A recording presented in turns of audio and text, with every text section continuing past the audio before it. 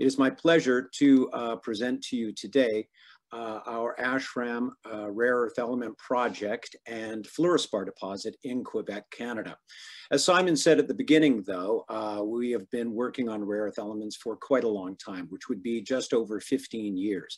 And it was 15 years ago that the Chinese imposed unilaterally the export trade duty on rare earth elements. And that created essentially for the first time in 3 years or 4 years, the opportunity for a Western company to be an alternate source of rare earth elements.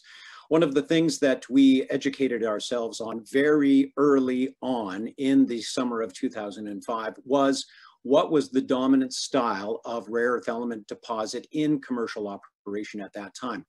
The interesting synergy is that our tantalum deposit in British Columbia, which is also the largest defined resource of tantalum that I know of on planet Earth, with about 24 million pounds of tantalum in that resource, it is carbonatite hosted. And that is one of the words that I hope you do remember from this presentation.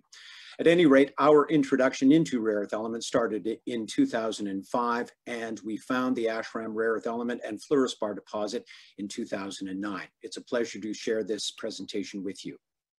In terms of rare earth elements, let me just say that everyone needs rare earth elements. Whether you're red or you're blue, it is the green wave that is washing over you. Whether you're Greta Thunberg or Vin Diesel, whether you're driving an electric assist bicycle or a Dodge Charger, you need rare earth elements. In terms of the world's largest oil producer, Saudi Aramco, I would have hoped that more people would have woken up, smelled the coffee, seen the writing on the wall in November of 2019 when Saudi Aramco IPO'd with over a $1 trillion valuation. And the management of Saudi Aramco at that time said publicly that they believed peak oil was 2035, when I would argue that around the boardroom table in Riyadh, they were probably saying 2024, maybe 2025. But at any rate, in their announcement of their IPO, they did say that they needed to diversify. They believed they needed to diversify. So that's why they went public. To be very clear, the majority of value for the rare earth elements is in the magnets, but currently the largest markets for rare earth elements are in service to the internal combustion engine, which would be cerium is used to manufacture catalytic converters and lanthanum is used to process oil into gasoline. In terms of rare earth element supply and demand, and I very much appreciated Simon's comments on a shift in demand, and this comes from an alternate rare earth element report, Adamas Intelligence, quote, not only do rare earths used in magnets make up the lion's share of global value today, but in the years ahead, demand for these 4 rare earth elements is expected to grow faster than demand for all other rare earth elements, challenging the ability of the supply side to keep up. Going forward, we project that demand will substantially exceed global production, leading to the depletion of historically accumulated inventories and shortages of these critical rare earths if significant additional sources of supply are not developed. In terms of China, I would suggest that the bogeyman factor of having one country dominate any commodity, which would be a problem, this may be slightly nuanced to be maybe somewhat less today, but I thought Tyler's focus on this was excellent. But essentially, whether or not you believe China, they reported that they became a net importer in the fall of 2018. China currently buys from Myanmar, Vietnam, Australia, North Korea, and the United States, Mountain Pass Materials, and they have made significant investments globally. In terms of COVID-19 and this annus horribilis, there have been 2 factors that have affected the rare earth element market. One would be a significant increase in anxiety about industry manufacturers continuing to be dependent or having their business plan dependent upon sources coming in from China for really anything.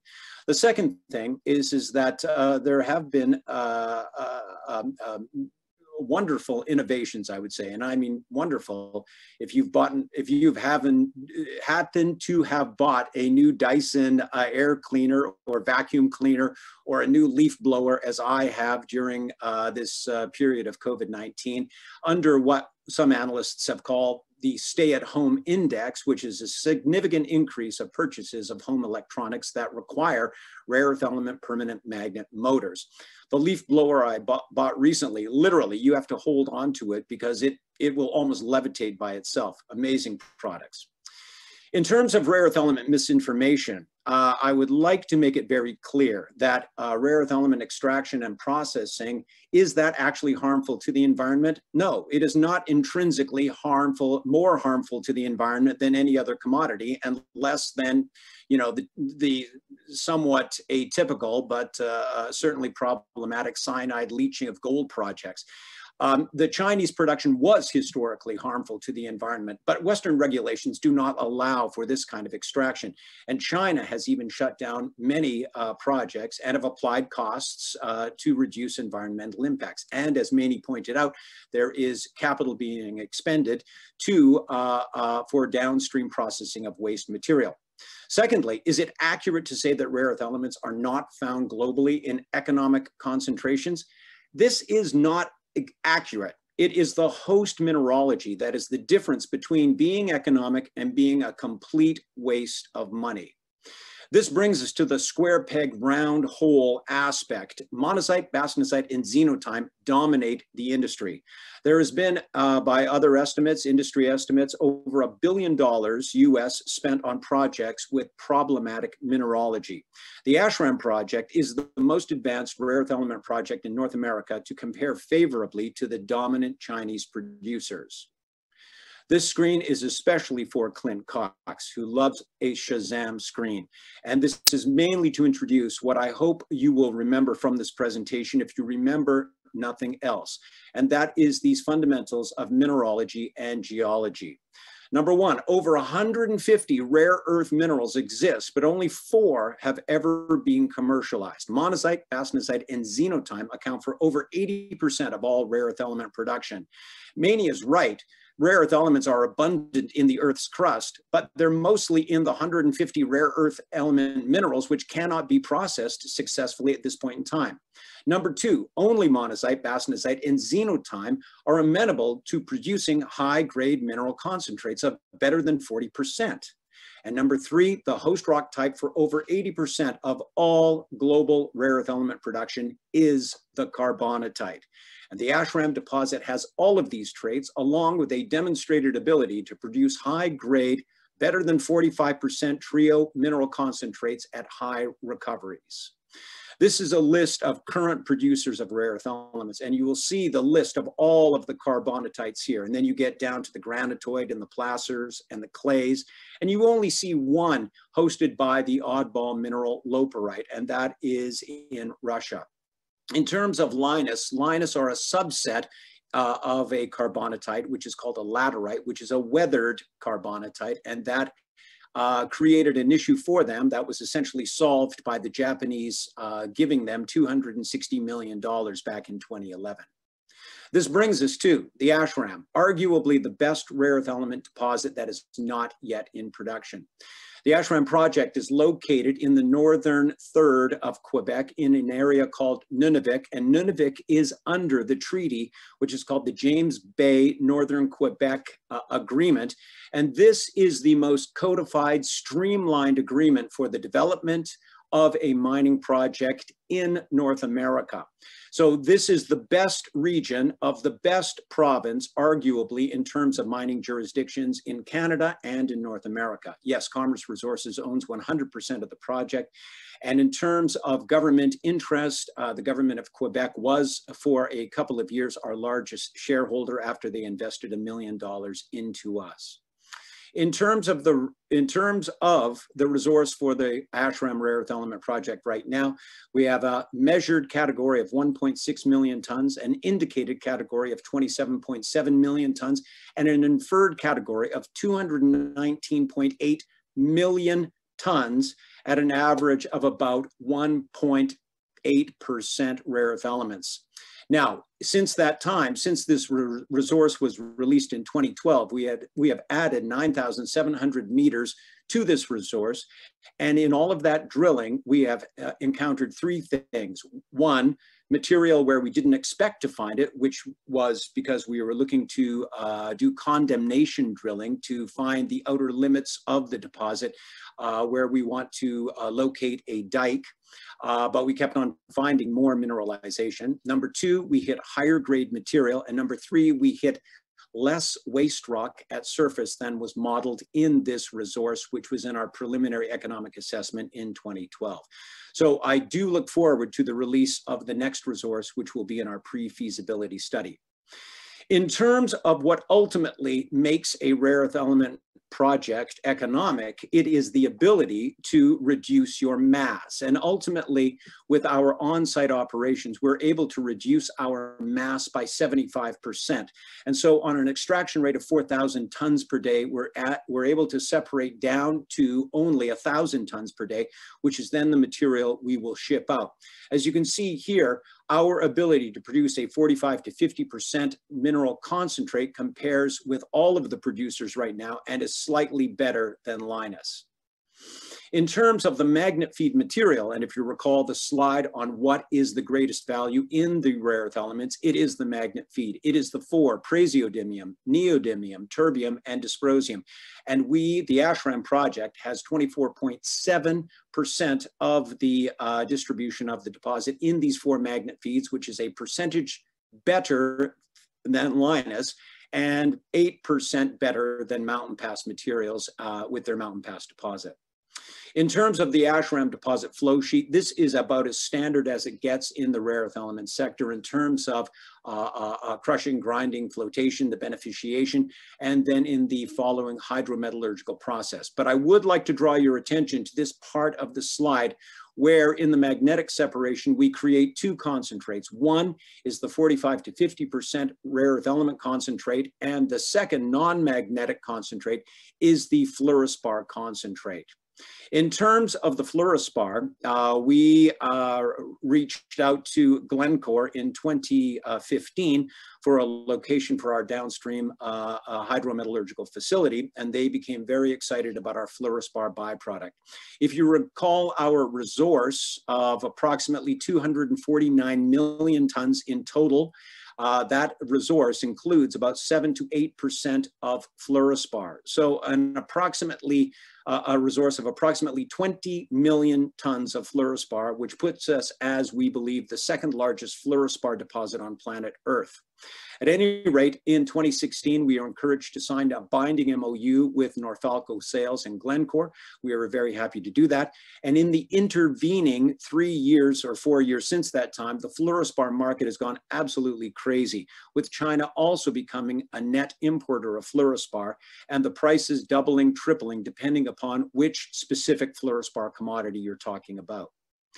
Now, I'm very excited that we have just produced additional samples of our fluorspar byproduct, and you can see this lovely kind of purple slop, which is technical acid grade fluorspar, and this is our byproduct, which was not included in our preliminary economic assessment, and this will be forwarded to industry as per their requests. In terms of rare earth element concentrate requests, you can see a sampling of some of the companies that have requested material from us. And you can also see the location of the deposit and the proximity to Western Europe. As you can see, there are a lot of Western European companies that made a request of our rare earth element concentrate, started by the world's largest rare earth element processor that is not a Chinese company, which is Solvay. And they made their request on the day I became president of Commerce Resources, which was September 15th, 2014, as we were touring the world's oldest solvent extraction facility, which is Solvay Rhodius facility on the west coast of France at La Rochelle. Something we're very excited about is the announcement last month from Energy Fuels in terms of their successful transitioning to become a rare earth element processor. And synchronistically, around the same time, we realized that we had 9 kilograms of leach residue from at our pilot plant at Hazen Research in Colorado, and we will be upgrading this leach residue into a sample to be delivered to Energy Fuels. In terms of government initiatives right now, this is a partial list of some of the government initiatives towards getting security of supply and actually hopefully achieving a full-scale rare earth element supply chain outside of China. 100 million euros put forward just very recently by the European Raw Materials Alliance, IRMA, $90 million from Quebec for their critical and strategic minerals plan, $250 million, which was stroked by the current inhabitant of the White House on October 3rd for the Defense Production Act, which is important because the language of that Defense Production Act does mean that Canadian projects are eligible for this capital. And then in terms of some of the companies that have received capital already, we have Less Common Metals in the UK that received 17 million euros from the Horizon 2020 fund in 2018, and Urban Mining, which just received $29 million from the US Department of Defense to build up their magnet making facility in Texas. I would like to draw your attention to a newsletter and a report that was written about Commerce Resources by Jordan Roy Byrne. I believe it is an excellent report, but I haven't actually read it. But he is new to the rare earth element sector, and I believe he does understand the fundamentals extremely well. One of the things that Jordan has been following is the Van Eck Rare Earth Elements Strategic Metals Fund, and as you can see, they have just recently broken out. Below this, you can see the chart for Commerce Resources, which is yet to break out. This slide, show me the money. At the end of the day, it's all about the economics. You know, whether your project is economic or not is based on the fundamentals I've already spoken about, whether or not you have the standard mineralogy or the standard geology, and in the case of the ashram, we have both. In terms of the prices that were used by us in our 2012 preliminary economic assessment, you can see them here. And recently, the prices have started spiking again. And these are the prices from the December 3rd buy info report, of which we subscribe to from Beijing. So the most significant price increase is arguably for neodymium. And as was said in previous presentations, neodymium is arguably the most important for magnet manufacturing in terms of percentage. And then you can also see the increase in the value of terbium, which is basically being the substitute for dysprosium. I would argue that your average permanent magnet in 2010 was 13% dysprosium, and the average permanent magnet today is only 1% dysprosium. And so that balance, that 12% balance, has been picked up by Neo, but mostly by terbium, and that's why its price is so high right now. At any rate, our preliminary economic assessment in 2012 gave the Ashram project a $2.3 billion NPV and a 44% internal rate of return.